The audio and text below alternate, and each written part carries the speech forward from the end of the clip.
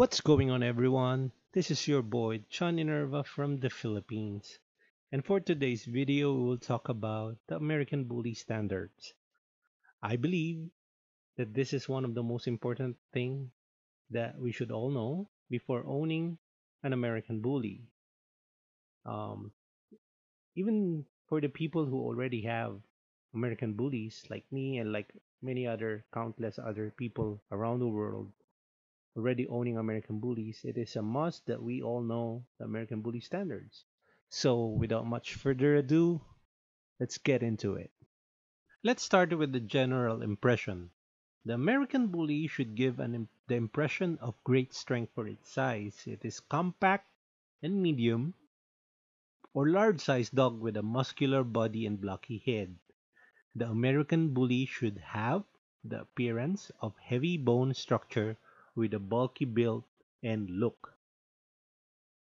That general impression, those three sentences, I think three sentences is very important for us to know by heart that an American Bully should give us all an impression or a lasting impression that this breed of dog is not frail looking, it's not thin type of dog. It's a bulky, muscular, strong type of dog breed. So it should give that impression right away. All right? The American Bully is a companion breed exhibiting confidence, a zest for life, along with an exuberant willingness to please and bond with their family, thus making the American Bully an excellent family companion. Despite its build, despite its bulky look, despite its great strength, the best thing and the reason why American Bully is one of the fastest growing breed in the world is because of its character, its willingness to bond, its um it's being a family breed. You know what I mean? Despite the American Bully's fierce and powerful appearance, its demeanor is very gentle. That's why you always hear the term gentle beast, gentle monster. You know, they are great with kids and extremely friendly with strangers to the point that people even say you can easily steal an American Bully because it's really friendly to people, other dogs, and other animals. Of course, there are some isolated cases because these are animals, and it also depends on how people raise these animals. So sometimes there are isolated cases where there are incidents, but generally speaking, this breed of dog is very gentle, very friendly, especially to people. Human or dog aggression and extreme shyness or viciousness is not characteristic of an American Bully, and this is very undesirable. Again, going back to the general impression and characteristics, the American Bully should look bulky, strong, muscular, but at the same time, its character should be very friendly to people, to other animals. That's why it's a perfect family companion. The head of the American Bully should be distinct, heavy, large, broad. It means to say that this breed should have, basically, simply put, it should have a big head, a blocky head that would be proportionate to its muscular and bulky body. Medium in length, dip throughout broad skull, well chiseled and very pronounced cheek muscles, distinct and deep stop. I'll show you an example of that type of head. So this is an example of an American bully. Look at that type of head, type of body. It's muscular. The back is short. The body is proportioned. You can see the head size in proportion to its body size. All right. And while we're on this slide, I would like to show you a comparison from its ancestors, the American Pit Bull Terrier. As you can see, these are pit bulls, right? We all know that the American Bully came from American Staffordshire Terrier, pit bulls, and some bulldog breeds. So, going back to the general impression, it should not give you an impression that it's a pit bull. If your American Bully is still looking like a pit bull, then it might need to catch up. Or if it's looking like a bulldog, then there's something not right, because the American Bully should not look like a pit bull, and it should not look like a bulldog, because it is a breed of its own. So for this, I'm just letting you see examples of pit bulls compared to an American Bully, like this, and like this. And mind you, the three examples that I'm showing you are nationals winners from 2015, 2016, and 2017. So you can see already the difference between an American Bully and pit bulls. All right, so let's get back to the standards.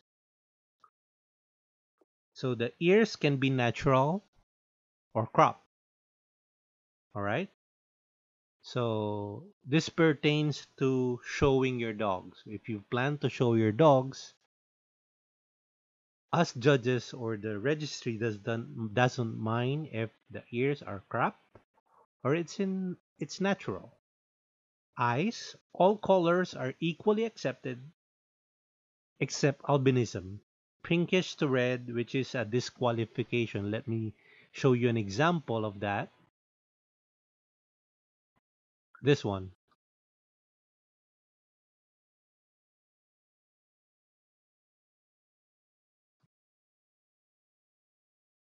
Okay. As you can see, it's white. Yes, it's white, but the more important matter that you should pay attention to is the lack of pigmentation on the nose, on the eyelids, you know, because there are dogs that are white but are not albino, exhibiting albinism, because they are white but they have black nose and they have colors on their eyelids. All right, so this is one type of albinism, adult dog, and this is a puppy, example of albino puppy. As you can see, almost no pigmentation, pale pink if I would try to describe the color, as well as the eyelids. All right. So for the eye shape, ABKC wants the shape to be oval to almond. If it's round, then that's undesirable. If it's bulging and protruding, the, eye, the eyes are protruding and bulging, then they are a fault. All right? Then it is a fault.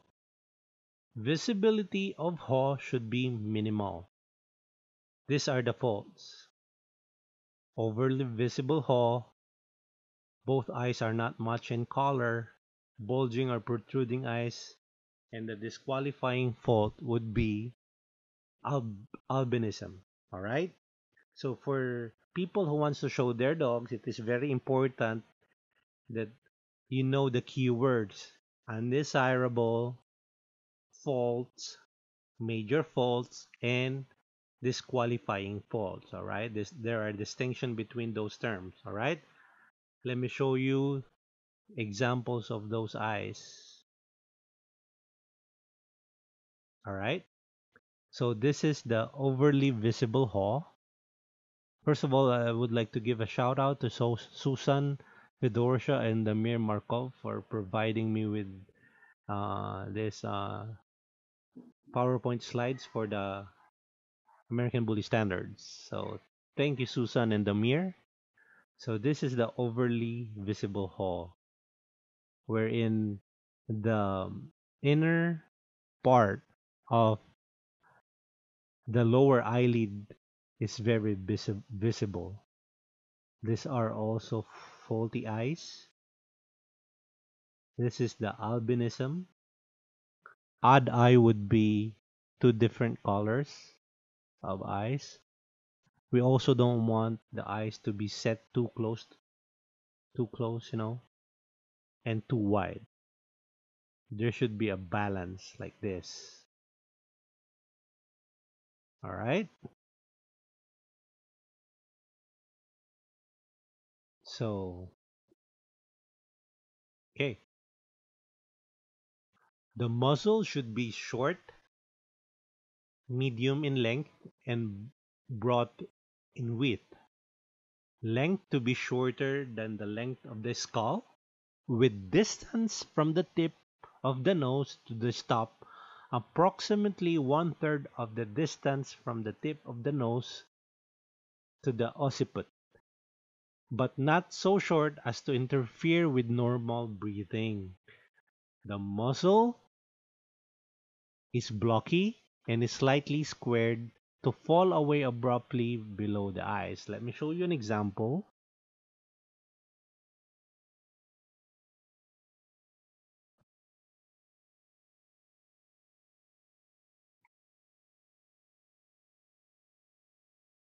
So this is the muzzle, right? It should not be pointy. It should be square on this part or blocky. And the length of the muzzle, which is from here to here, should at least be one-third of the total diameter from here until there. All right? So the total diameter of this skull, the length of the muzzle should be one-third of this. So imagine if the length of this muzzle is like half of the length of the skull, then that's too long. And if it's already 1/4 to 1/16, then it's too short already. Should be at least one-third, and this should be a perfect example of the length of the muzzle. All right? The jaws well defined. The upper jaw should be strong and parallel to the muzzle and never turning upward. Why? Because turning upward is a bulldog trait, and we have American Bullies, not bulldog. The lips should be semi-closed and even. Minimal looseness accepted but not preferred. All right. So muzzle being too long is a fault. Too snipey is a fault. And muzzle that is so short is also a fault because it will now interfere with the normal breathing.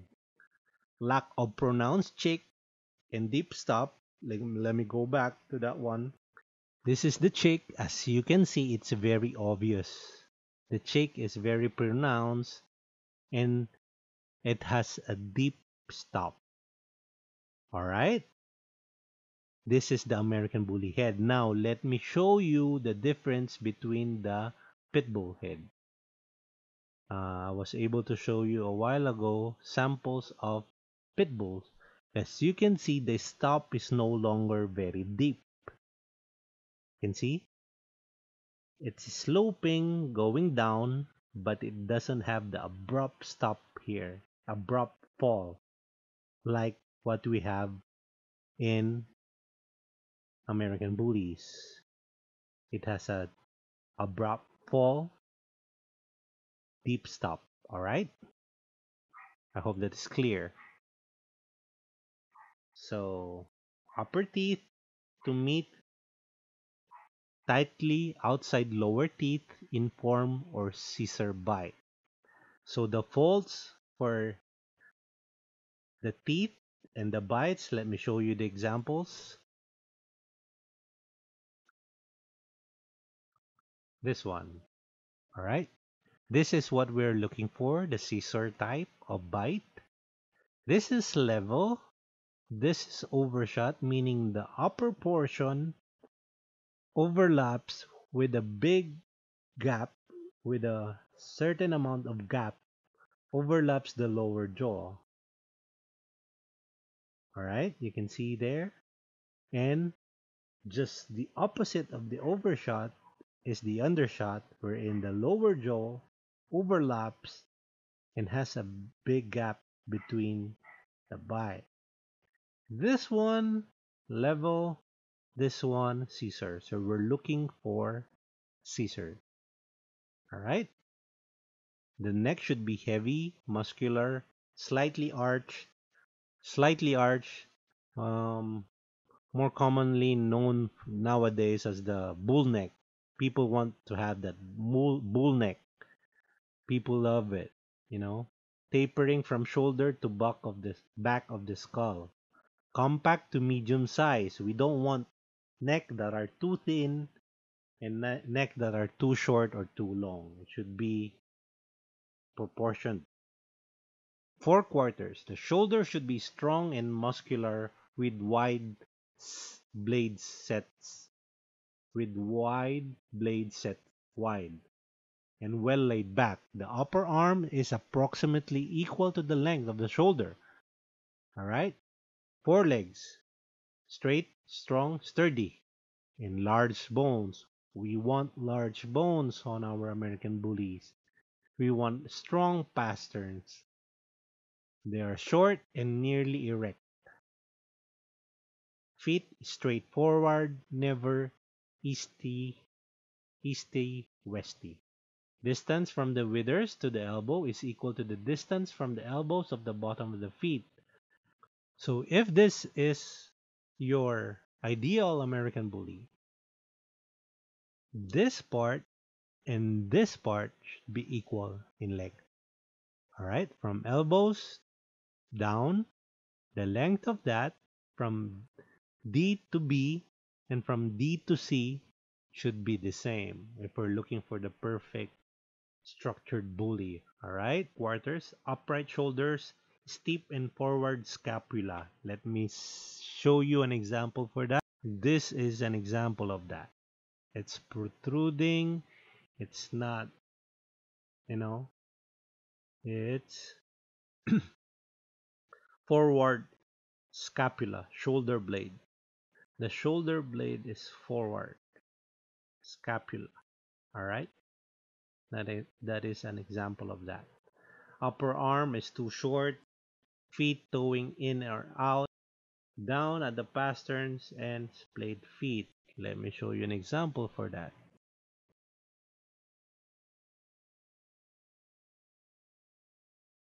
These are the splayed feet or foot for this matter, because it's only one. And flat, we don't want this. This is what we try to aim for. Another set of examples. We'd look for this A as correct. It's slightly bending on this part because it's like the shock absorber. And if they try to run, this is where they're getting their strength from. Goatling for the letter B. C, D, and E are undesirable, and some are already false. All right. This one I mentioned a while ago. The turning out of hawks. These are the hawks. This is turning out. Now the opposite is turning in. We don't want that. This is too wide, and this is the correct. All right. So for the body, it should be heavily muzzled, massive, bulky body type of compact medium length, giving the impression of great power for its size. I mentioned that a while ago. The ribs should be well rounded, creating a barrel chest with all the ribs close together. Forelegs set rather wide apart to permit chest development. It is very important for a for an American bully to have a ample chest substance and ample chest width. All right. If your bully dog, if your American bully has a very narrow chest, then it is not desirable. Let me show you an example of this. Is a good wide chest. Now compare it to this. This has no substance and very narrow.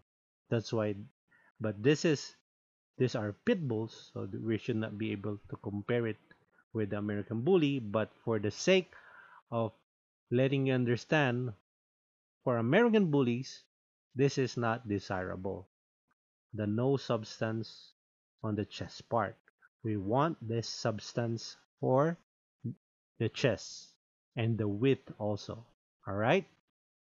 Next, the back should be fairly short to medium, slight sloping from withers to rump, or straight accepted with gentle short slope at rump to base of tail.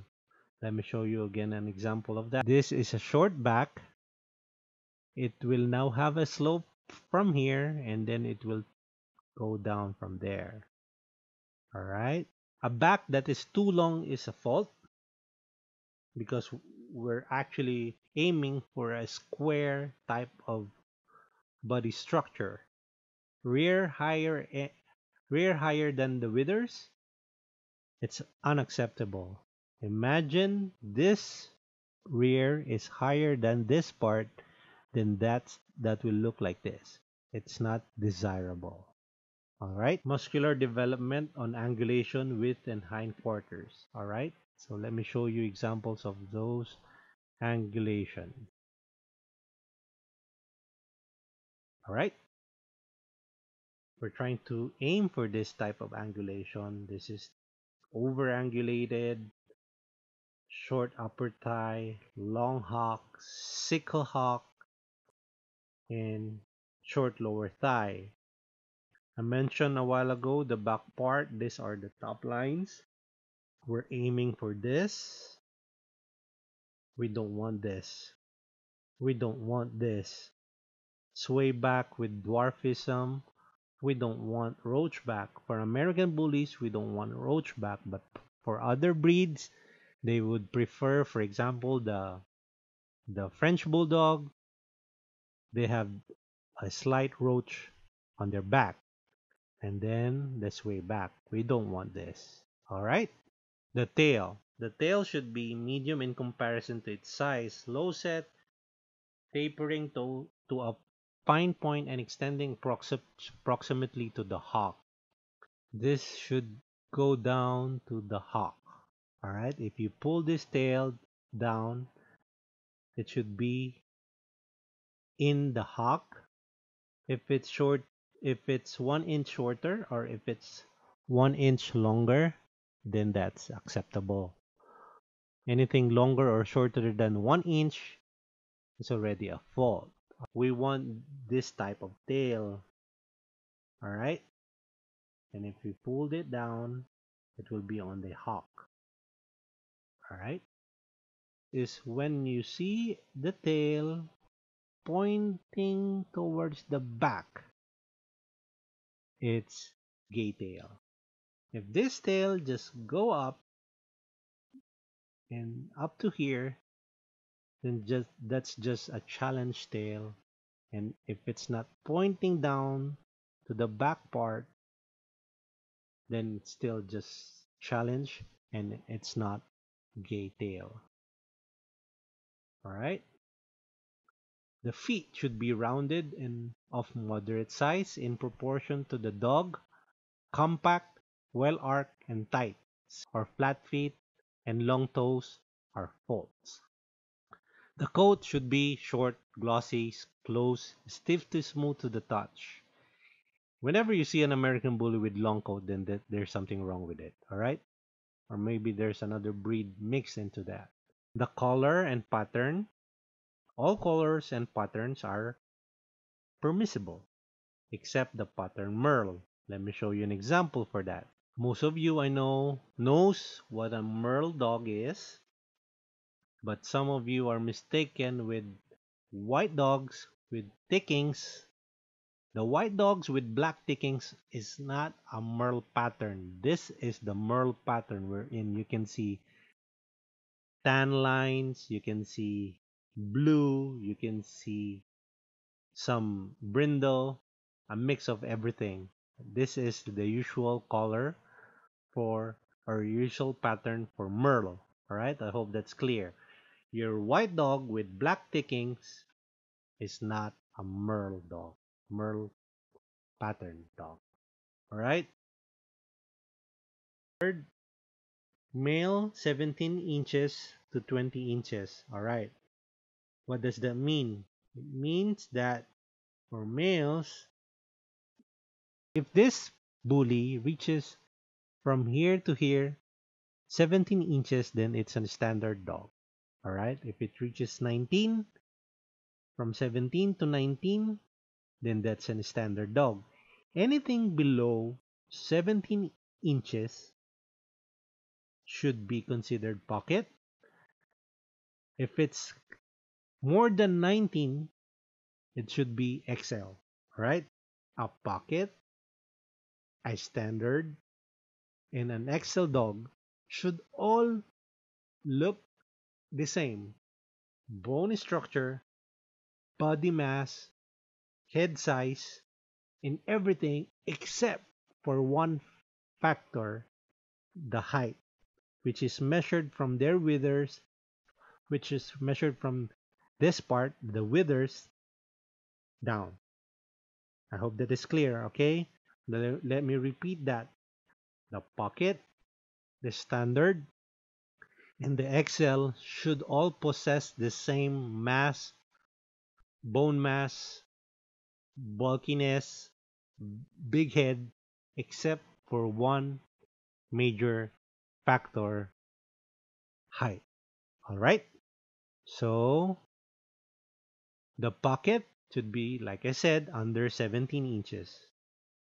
XL should be 20, over 20, 20 and up should be considered XL already. All right. I stand corrected. I said 19 a while ago, but if it's for males, if it reaches 20, then it's already an XL bully. For females, if it reaches 19, then it is already an XL female. All right. The American bully moves with confident and proud attitude while keenly alive and alert to its surroundings. Gait should be effortless and powerful. Let me show you an example of an ideal, I'm not saying perfect, but an ideal movement for an American bully. All right, two American bullies with effortless gaiting, as you can see. No paddling, of course, no rolling, no side winding. All right, let me repeat that. You can see them effortless, powerful, no dragging, no pacing, no canter, just trotting, nice gait. Again, for the last time, this is what an ideal movement of an American bully should look like. Why am I trying to emphasize on the movement? Because some people who are new to the breed, they're trying to compare and looking for the gating style of other breeds to the American Bully. If you have a miniature pincher who is having hackney action while it's gating, you should not look for that for American Bullies, because this is how an American Bully should move. It is powerful and effortless considering its body. We should also not compare how a Doberman Pinscher or a Shih Tzu or any other breed for that matter to the American Bully movement. So if you're showing your dogs, it is a must that you know the faults. Both eyes are not much in color, then that's self-explanatory.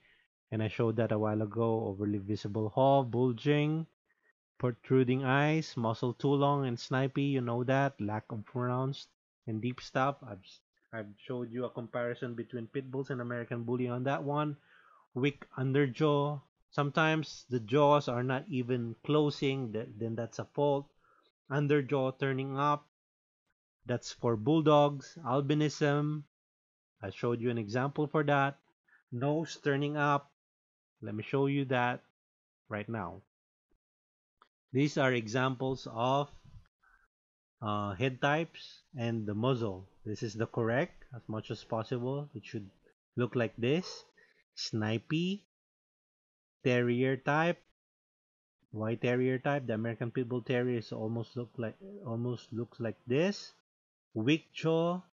There's a chance that it can't be closed properly. Undershot. You can see the under jaw is overlapping the upper one. It's too short. This is bulldog type and mastiff like. All right.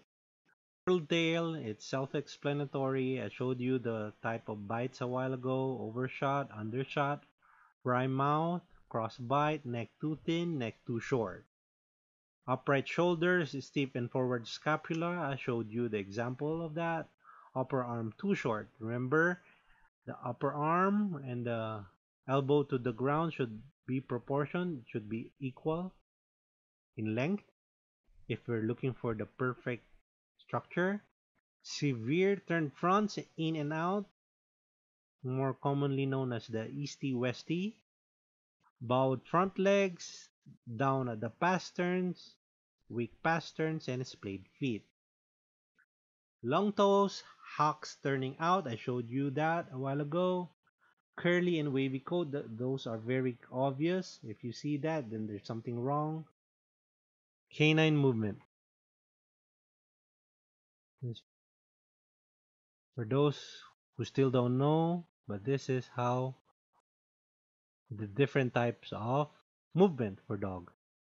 Simply put, this is just walking, all right? Just walking, but we want gating, walk, walk, walk, German Shepherd walking. Now this is the trot, maybe known also as gait. This is what we want. All right, the diagonal legs move at the same time. So, meaning the left front and the right back legs are moving at the same time, and the opposite, as you can see. All right. Again, the right front leg and the left back leg are moving at the same time. It's trotting or gaiting. All right. Another example. Okay. Now we don't want this one. When the American Bully is doing this, then it's not, it's a fault. Same side moving at the same time. You can see the left legs, the left front and back legs are moving the same time. Boom. The right, boom. The left, boom. This is spacing. We don't want that in our bullies. All right. Again, example of pacing. And look at the canter. Canter is when This is the, no, this is trot, and later it will go to canter movement. Canter meaning the both front legs trot, and it will go to canter. Both front legs the same, legs together, back together. Front together, back together. All right?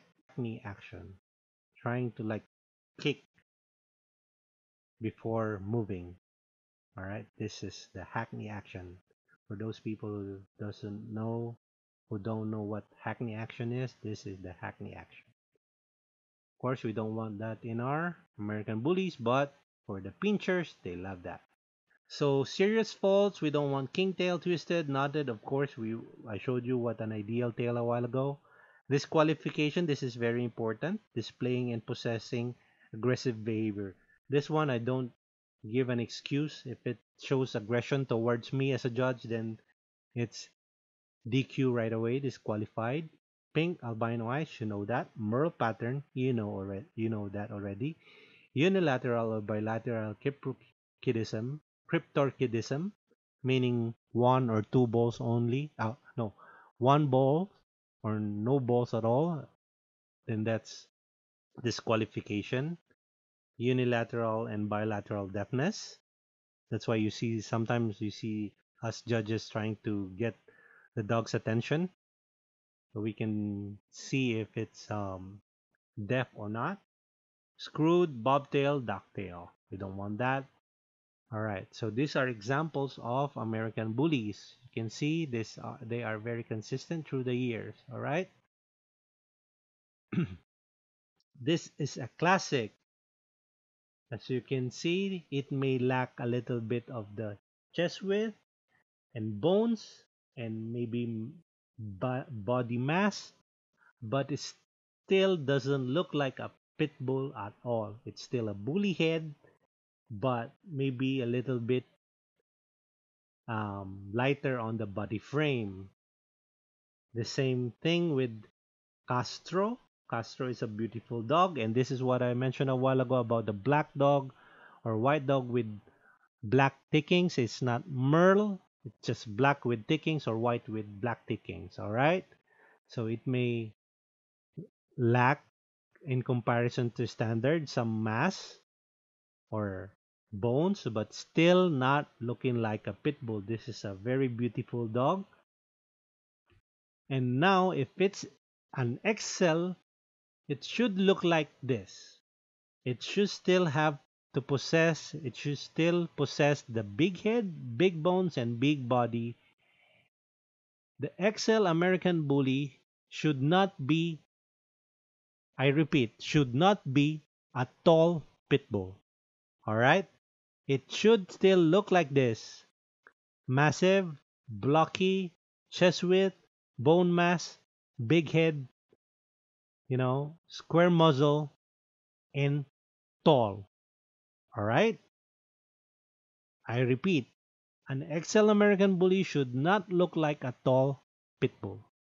A pocket one should look like this, still possessing mass, gorilla neck, straight top line with good angulation, mass, not too short of a muzzle. It possesses everything the XL and the standard. All right, Mufasa and then Grand Champion Bear. So as you can see, they don't look like pit bulls. They don't look like bulldogs. They don't look like French bulldogs. Rocco. I'm showing Rocco because Rocco is a very massive dog but still possessing that sound structure. Angulation, straight front legs, big bones, big head, not too short of a muzzle, great top line. Okay, so guys, this presentation is about to end. I hope I'm able to clarify and share some of the things when it pertains to the American Bully Standard. I know I'm not able to explain everything, but due to time constraints and I don't want information overload. Anyway, this presentation is public and it can easily be accessible in the ABKC website. It may not be the same exact presentation, but the standards is written in our ABKC website, so you can have that as your reference. And I hope you enjoy your American Bullies, love the American Bullies, and I hope I was able to help explain some of the important things about the American Bully. See you in the next video and stay classy, guys.